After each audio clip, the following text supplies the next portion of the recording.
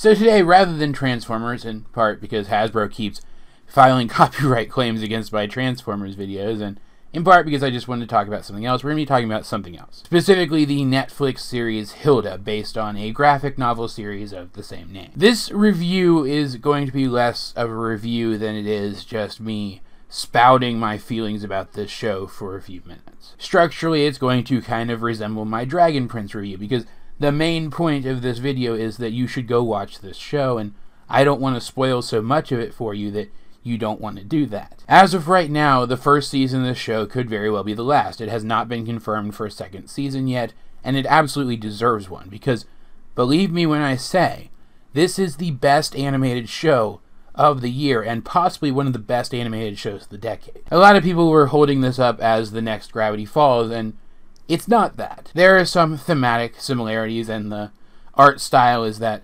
same art style that a lot of cartoons nowadays use, and was used in Gravity Falls. You could stick some Gravity Falls characters in this show and they wouldn't seem all that out of place. But this is not Gravity Falls. In many ways, I would call this show the anti-Gravity Falls. This is not an action show the way that Gravity Falls was. This is not a mystery show the way that Gravity Falls was. There's no overarching mystery in this show, at least not yet. And whereas in Gravity Falls, the supernatural elements were things that were hidden away, and people wanted them to stay hidden away. People who knew about them tended to want to forget about them. This is a world where the supernatural exists, and it's just part of everyday life. People know that these things exist. To them, mythology is history, and the certain knowledge of these creatures is built into the way that they live their lives. The main setting of the series, Trollberg, for example, is a city that was designed with a giant wall around it, leaving enough room for the original settlers to develop within the wall to keep out the trolls that live outside. They have an annual festival that's gone back to I think it was the founding of the town, they said, that celebrates the appearance of a Thunderbird, a mythical creature, because in this universe, Thunderbirds exist, and while they are confused as to what exactly the Thunderbird is in the context of their local celebration, they know that this supernatural being exists, they accept it, and it's just part of their lives. The series starts out with Hilda and her mother living out in the wilderness, a decent distance away from this city, and Hilda spends her days out in the woods surrounding her house looking for things like trolls and giants so that she can document them. She knows that they exist, and her mother knows that they exist, and they have discussions about these things, and early on in the series you think that her mother must be like some super wise person who's privy to all of this information that the rest of humanity isn't, and that's why she brought her daughter out here to experience this magic and wonder. But no, she's just a regular adult who's grown up in this world where these are regular things. I don't know if you guys watched the Netflix movie Bright, which tried to do a similar thing by making fairies and orcs and the like part of modern society, and failed pretty spectacularly by not really thinking through how that would affect history and societal development and the dynamics between people. This show does all of that right. Like, people in this world are deathly afraid of trolls, even though trolls mostly just want to leave you alone, be left alone themselves, because of a fundamental misunderstanding between the two species. Like, there's a certain weird magic to seeing all these humans who kind of understand the world around them, but could understand it so much better if they just tried a little harder. And through the efforts of this little girl, more and more of them are starting to understand a little better, because she's accepting of everyone. She tries to make friends with everyone. Like, this show doesn't really do message episodes. The moral, quote-unquote, of each individual episode tends to be something which pertains mostly to this world, but there is still an overarching message to this show that it's easy to misunderstand someone who's different than you, and you should go out of your way to try not to do that. And that's a great message. And it also does a really good job of summing up who Hilda is as a person, as a character. I mentioned that this isn't an action show, but that doesn't mean that it couldn't be. Hilda's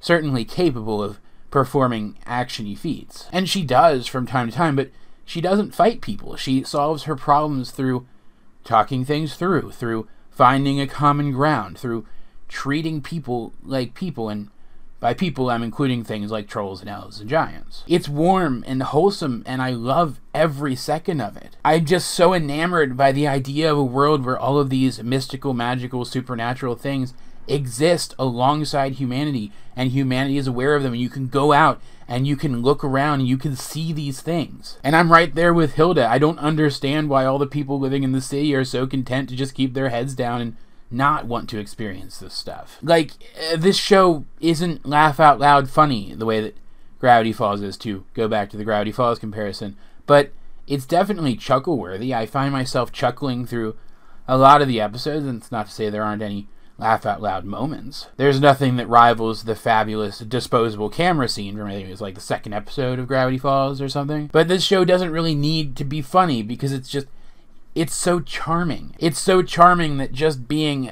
chuckle-worthy, just being amusing in places is enough, because you want to see these people keep doing the things that they're doing. You're drawn to it. The main plot of the series revolves around Hilda and her mother having to move from the wilderness to Trollberg. And by moving to the city, Hilda comes to experience all new sorts of adventures. And while that doesn't resonate with me particularly, as I prefer stories that go the opposite route, Trollberg did make for an interesting setting. And while the show didn't have any overarching mysteries, as I mentioned before, it was very good at setting things up early. Plot points and lore and character details which were introduced in earlier episodes will come to play in later episodes. This show has a tendency to teach us things about creatures or creature societies so that later on we'll already know them when some twist on the formula is introduced in another story. I'm trying to think of a way to accurately describe the way that the show makes me feel, because my notes are terrible and just say describe how the show makes you feel, but it's hard to do that, so I'm going to explain this in a way that's a little embarrassing coming out of the mouth of someone